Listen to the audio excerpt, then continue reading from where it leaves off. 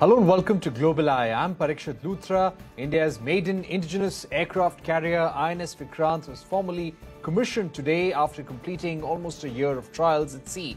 Prime Minister Modi inaugurated the 45,000-ton carrier at the Kochi shipyard. At 262 meters long and 62 meters wide, the 20,000 crore rupee warship is India's largest aircraft carrier to be built domestically.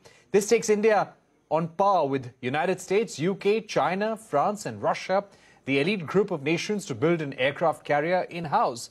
The carrier can accommodate more than 1,500 crew members and nearly 30 aircraft, including MiG fighter jets and helicopters.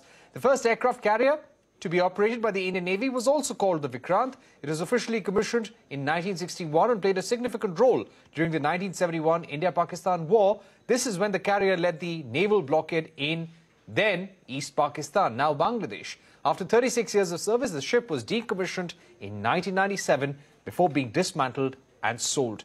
Definitely today, with the commissioning of INS Vikrant, this is a big moment for the Indian Navy.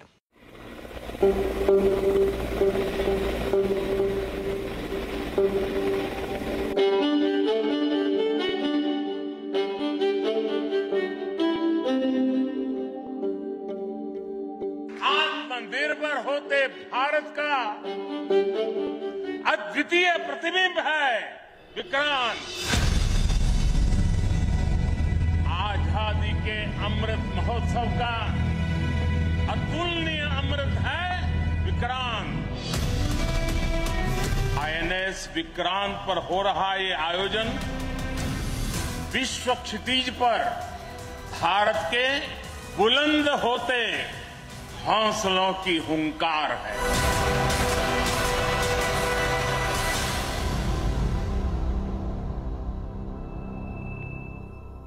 Let me go across to Admiral Sunil Lanba, the former Chief of Naval Staff, who's joining us right now. Admiral Lanba, thank you very much for joining us here on CNBC TV18. Let me begin by asking you, how is this new naval carrier, the indigenous aircraft carrier, going to add to the capability of the Indian Navy? Thank you for inviting me onto your channel. It's going to make a significant impact on the strategic capability of not only the Indian Navy, but also of our nation, India. September is an important month. In September 1960, we commissioned the first indigenous ship, that is a seaward defense boat of about 100 tons. Today, in September 22, we have built the largest indigenous warship, the aircraft carrier INS Vikrant. INS Vikrant, when she is fully operational, along with her escorts, the carrier task force or the carrier battle group, will have significant capabilities in the larger reaches of the Indo-Pacific. It can project power, deterrence, diplomacy, both flag showing and coercive, provide HADR assistance where required, monitor the sea lines of communications in the Indo-Pacific. So it's not only going to add a capability to the Indian Navy, but also to our nation. Right. Admiral Lanba, in terms of warfare capabilities, how is the INS Vikrant equipped and how does it compare to the INS Vikramaditya? In comparison, they're more or less the same. They're more or less the same size.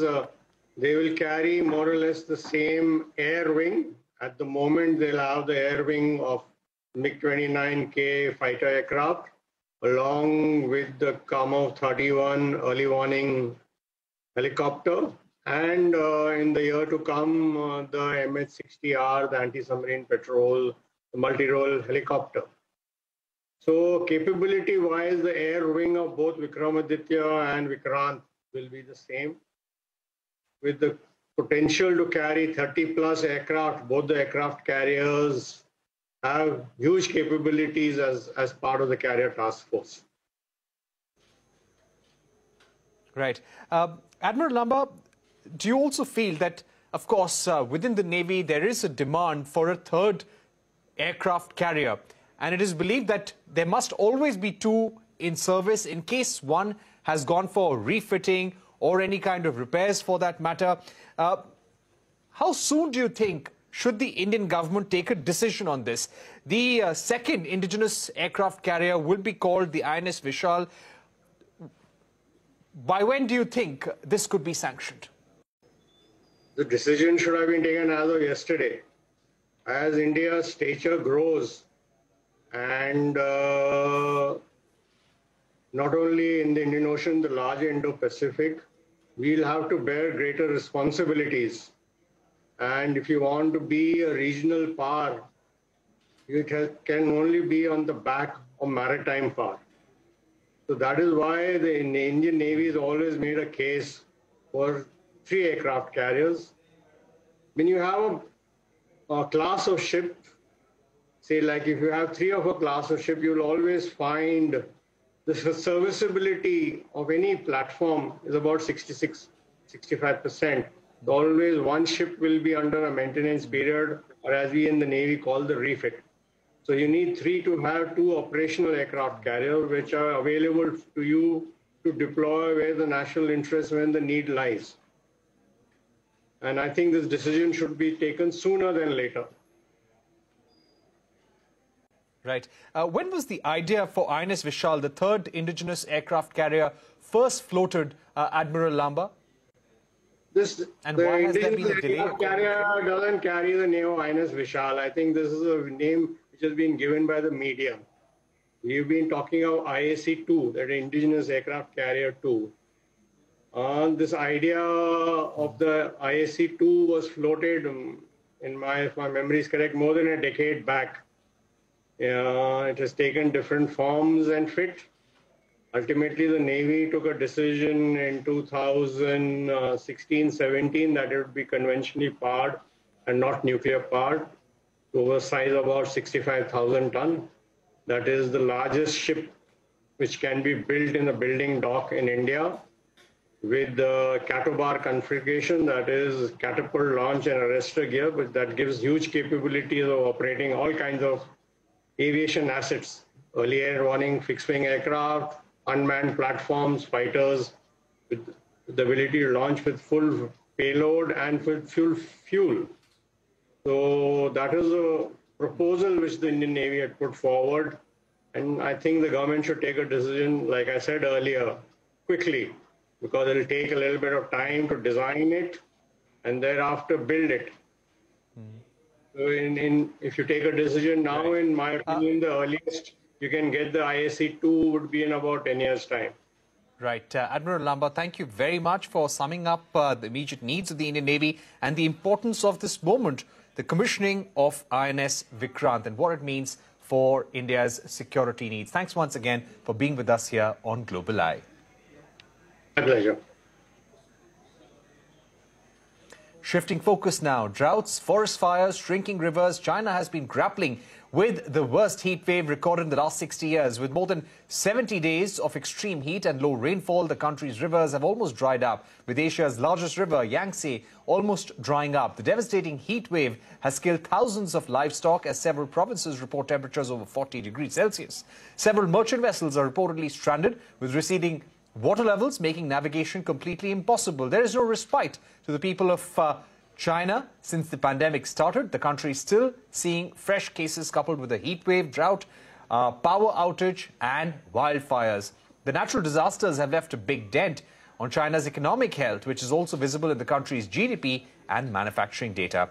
We're now joined by Zongyuan Zoe Liu, fellow at the International Political Economy Department at the Council on Foreign Relations.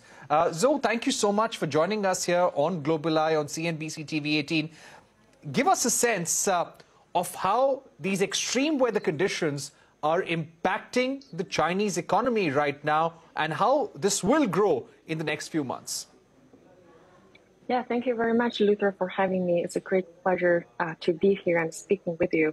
So let me just, step back a little bit and quickly just to give you why we are concerned about the Yangtze River, right? And you are absolutely right. Your earlier remarks, you mentioned that the Yangtze River is very important economically and environmentally to China. Actually, the Yangtze River is not just important for China per se, but also for the world as well, because we're talking about the Yangtze River being the world's third largest river.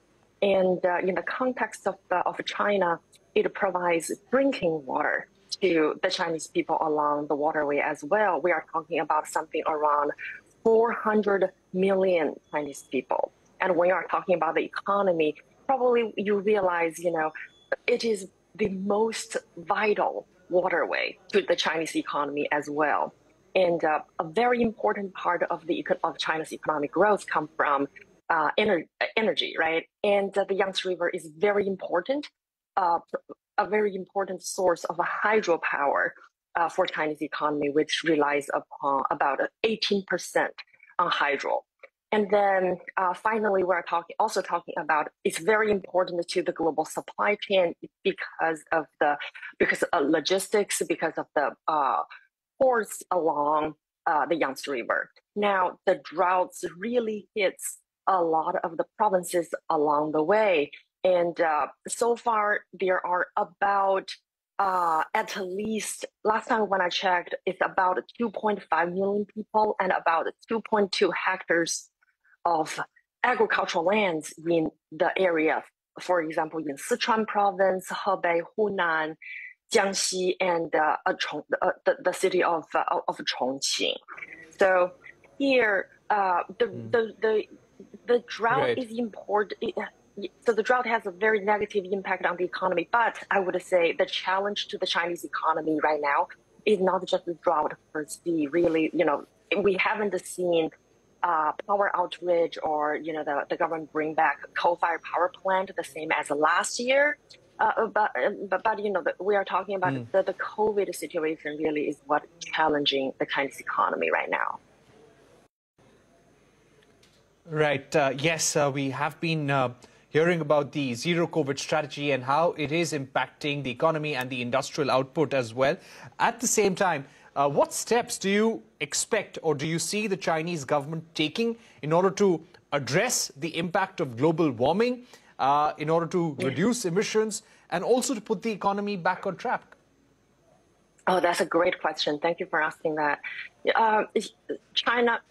Both China as well as India as well have made concrete steps to realize their commitment to net zero emission. So right now, from the Chinese perspective, really the concrete step is in the area of energy consumption, as well as the technology aspect of it to improve energy efficiency. And within the whole energy aspect, China has been, President Xi Jinping has made a commitment to say China is no longer going to build a coal-fired power plant abroad, meaning there's no export on that. And instead, China's strategy has been, especially in the exporting market, has been putting a lot of emphasis on nuclear energy. So that is one important element that from energy perspective, China will do and has been dedicated to do in order to reduce carbon dioxide emission. And then on the other hand, from industrial mix, China is trying very hard to move away from the traditional energy-intensive growth model and move along the value chain. But the drought really had a knock-on effect, so we are not exactly sure if the drought were dragging along, let's say moving beyond September. It's unknown whether there will be more coal-fired power plant bring back to work. And if that's the case, it's going to complicate China's commitment to the realization to net zero. But for every country, the move towards net zero is going to be like a zigzag route instead of like a straight line. Right. Thank you so much for joining us, Zoe. And clearly, there is a problem that the global economy will also face, because there will be an impact on supply chains, with key industries in China cutting back production because of the power outages as well. We've run out of time, but thank you very much for joining us with your view on the drought situation, the heat wave, and the economic slowdown that we're witnessing in China at this juncture.